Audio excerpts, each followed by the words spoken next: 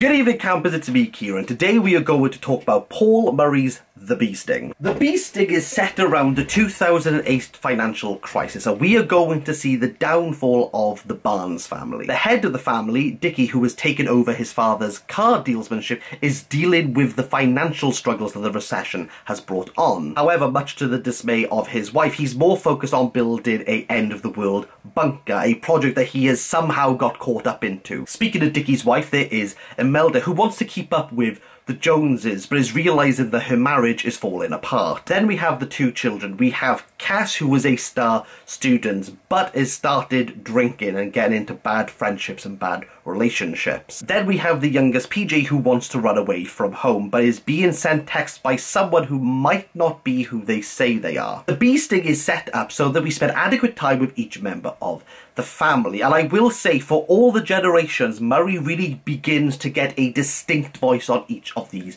characters. And due to the amount of time that we spend with each character, however, some of them are really lengthy. That Imelda chapter went way longer than it needed to. It might be worth noting that the Bee Sting is quite heavy on the old flashback, and I think that does work in relation to Dickie's character, but you know it's a problem when the Rushdie lover complains about a flashback, because that man really likes a flashback, you know. Oh no, I digressed. I can't remember what I was talking about. Yes, because we spent adequate time with each character, we are able to get a sense of how each member views everyone else, and this allows Murray to add red herrings and misdirect our attention as we uncover what is the actual circumstances surrounding the Barnes family. And the Bee Sting for me is very reminiscent of Laurent Rovigne's The Birthday Party. I'm fully aware that I'm saying Laurent Rovigne's The Birthday Party like a lot in recent reviews, and I'm really sorry about that. I'm like the guy who's only watched like Babe, and every subsequent film is met with, yeah, I can see a little bit of Babe in that, even if it's the Titanic or Saw. I digress. What you're going to get here is a story that slowly ratchets up the tension until you reach the climax. Now that I think about it, it's very reminiscent of Burnham Wood by Eleanor Catton, in the way that both Murray and Catton use money as a catalyst to start the story. As such, money is not a motive, but it manipulates characters to doing certain things that otherwise they would not be willing to do. Since finishing the Bee Sting, there has been one question that has been plaguing me, and that is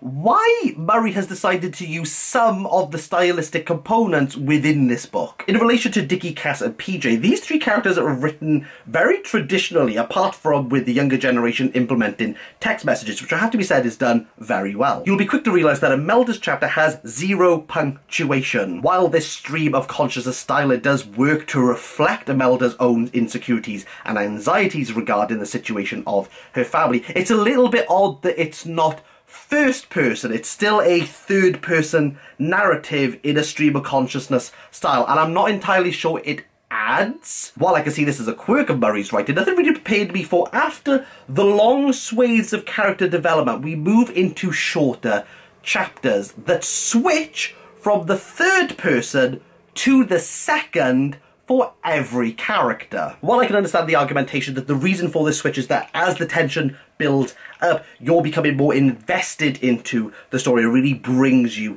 into it. Nothing really prepared me for what I would call the third act of The Bee Sting, which is where we move into, it's easier if I show you. So while we start off with 80 pages dedicated to one character, we move into the character names here with these small inklings of text, again, as the story ratchets up. And the speed at which you're reading alongside the characters finally coming together as a family really does build up this tension. I'm like YMW Melly, I got Catton on my mind. It's very similar to Catton's The Luminaries as we get the tension and the story, and as it unfolds, moving into quicker and quicker sections. But this little third act that I'm calling moves from the second person back to the third, and I'm not sure it adds anything. I don't know why he has decided to do that. I don't think it impacts the novel. It's just, maybe it's a quirk. I'm not entirely sure. It didn't distract from the reader. It didn't change the overall structure